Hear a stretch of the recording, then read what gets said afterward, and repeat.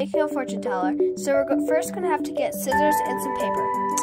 So first fold it like this. Then cut this little side off. Once you have it like this, unfold it so then you have a perfect square. And then fold it like that. So then you have this little square fold thingy. Now, you're going to fold each of the sides like this. So it should fold a square kind of like this. You're going to flip it over. And then we're going to fold each of the sides like that. So then you have this little square. Now flip it over again, and then you're going to fold it this way. Like that. So it should look like this, and the same with the other side. So then it should have a crease between this side and this side.